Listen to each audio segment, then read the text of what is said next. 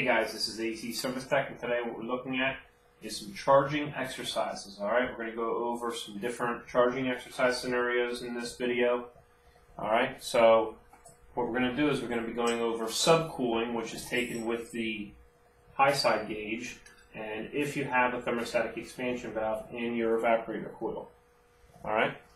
If you do not have a thermostatic expansion valve and you do have a piston or orifice that looks like this right here, okay, if you just see this either in the front of your evaporator coil box or right in the inside of your box, okay, or if you have a capillary tube, which is a very small tube compared to even this liquid line here, if you have a piston or a capillary tube, we're going to be charging the system with superheat, which is taken on the gauge right here, the low side blue gauge. Okay, so first scenario, the system's been running for 10 minutes and we have a target superheat of 18 degrees. Okay, so in this scenario we're charging a system that's using a piston. Alright, and what you see is this right in front of the evaporator coil box. Presently, we have 55 to 56 psig. We follow that in, and it says 30 degrees saturated R22 temperature. Okay, so 30 degrees in the middle of the evaporator coil is where we're at. All right, the temperature is right here. It says 70 degrees, and the temperature probe is taped onto the suction line, and we presently have 40 degrees of superheat. Okay, so in this scenario we have 30 degrees here, saturated temperature in the middle of the evaporator coil, 70 degrees on our vapor line, which is a large line, and it's 3 inches. The temperature sensor is within 3 inches of the service port. Okay, at the outdoor unit. So you take 70 degrees minus 30, and you come up with 40 degrees of superheat. Okay, 40 degrees is much higher than our target superheat. Okay, so what we need to do is we need to add refrigerant. Okay, until this pressure and saturated temperature rises and this temperature falls. Okay, and they meet in the middle there. All right, so this scenario, we are undercharged. As well, the saturated temperature of 30 degrees is lower than our required 32 degrees as our lowest temperature. Okay, so we would always have to get this pressure up above 32 degrees before we were even able to really check superheat or subcooling. In this case, you know, we're looking at our superheat, we're saying we got 40 degrees, and that's just way too much. So if the superheat is higher than your target superheat, then you need to add refrigerant. Okay? Alright, we're going to go ahead on to our next scenario. Alright, so this is scenario 2. And in scenario 2, we're looking at 76 psig, and we follow that into 46 degrees saturated temperature in the middle of the evaporator coil. Alright?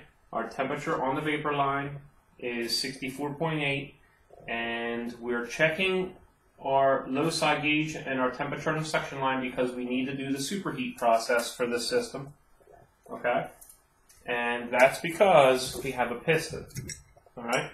So you see this right in the front of the evaporator coil box, and you know it has a piston and not a thermostatic expansion valve. It also does not say TXV on the rating plate of the evaporator coil.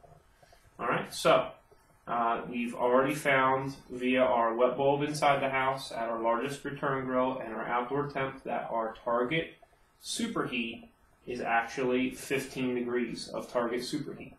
Okay, so what we do is we take our actual temperature minus our saturated temperature in order to figure out what our actual superheat is. Alright, so we actually have about 20 degrees of actual superheat. Okay, our target is 15 degrees of superheat, so we actually need to add refrigerant. Okay, we would just be adding just a little bit of refrigerant, okay, in order to rise this pressure up a little bit and temperature up. And especially when you get this close, when you're within 4 or 5 degrees of superheat, you only want to add a little bit of refrigerant, because what will happen is you got to give it time but this temperature will really start to fall rapidly, okay? So just a little bit of refrigerant and you'll get to your target superheat, okay? If we had 15 degrees of superheat is what we're looking for, then at this pressure right here at 75, 76 psig and 46 degrees saturated temperature, we would be looking at 61 degrees, okay, here. If it was at 61 degrees, then we would be at an accurate charge. Now I like to get the superheat reading, okay, very close to the target superheat, within a degree. Typically I like to get it, maybe 2, okay. Subcooling, you can get it within 3 degrees plus or minus. Superheat, you want to stay a little bit closer because you're working with a fixed orifice, okay. Let's move on to scenario 3. Alright, this is scenario 3. Alright, we see that the system has a thermostatic expansion valve right in front of the evaporator coil. It can either be in front of or inside of the evaporator coil box, okay? So since we know it has a TXV, alright, and it could also say TXV on the rating plate of the evaporator coil, because of that, we check our charge with the high side gauge, alright? So what we do is we look to see what pressure it is. These are 5 psig increments, and we see that we have 185 psig. We bring that into a saturated temperature for R22 of 87 degrees, okay? 87 degrees minus the actual temperature on the liquid line, all right? And it's only within 3 inches of the service port at the outdoor unit, right where we have this attached to as well. And it looks like we have, if this is 87 degrees minus 81, then we have 6 degrees of subcooling, okay? What we need to do in this scenario is if the subcooling is too low compared to the target subcooling, okay, you can find the target subcooling on the rating plate. All right, so we see we have 12 degrees of target subcooling, and we have roughly 5 to 6 degrees of actual subcooling. Okay, we need to add refrigerant. As you add refrigerant, the subcooling will increase. Okay, this pressure will increase, and this temperature will increase, and this temperature will fall. Okay, so you're going to widen the gap. All right, and you're going to be increasing the subcooling. Okay. So that's that, and we also see that our vapor side is above 32 degrees, so we need to always make sure that our vapor pressure is above 32 degrees even when checking subcooling, alright? But it is above 32, we just need to add a little bit of refrigerant. You don't have to add a whole lot yet, just add a little bit at a time and wait and just check your temperature, give it time to let the refrigerant into the system and flow through. Alright, that temperature will drop over time. Alright, now we're going to go on to scenario 4.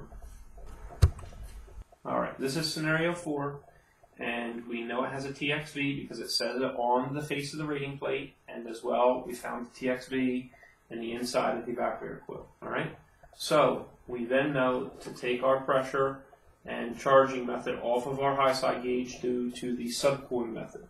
Alright, it says indoor TXV subcooling, the target is 12 degrees of subcooling. It's R22. So we have 185 psig here on the outer ring. We follow it into R22, which is the green ring, and that's the saturated temperature in the middle of the condenser coil, all right, back here. So that actually says about 95 degrees in the middle of the condenser coil, okay? This temp sensor is taped within 3 inches of the liquid line service port, and it says 70.5 degrees. All right, so we take 95 degrees minus 70.5, and what we come up with is 24.5 degrees of actual subcooling. Okay, so 24.5 degrees of subcooling is much, much higher than 12 degrees of our target subcooling. So that means the system's overcharged, and in that case, then what we would need to do is we would be pulling refrigerant out of the high side and into the recovery bottle, okay, until we got down to 12 degrees of subcooling, okay. So it would be kind of like the reverse of charging. We would be dumping that liquid into the recovery bottle, all right, just a little at a time. And then we just give it time and then check to make sure we're within somewhere between 3 degrees plus or minus 12 degrees. So if it was 15 degrees actual or 9 degrees actual, that would still be within the charge. But we want to get as close to 12 as possible, or maybe just a little bit higher, like 13 or 14 degrees of actual subcooling. All right. I hope that helped, and I hope you enjoyed yourself. We'll see you next time at AC Service Tech channel.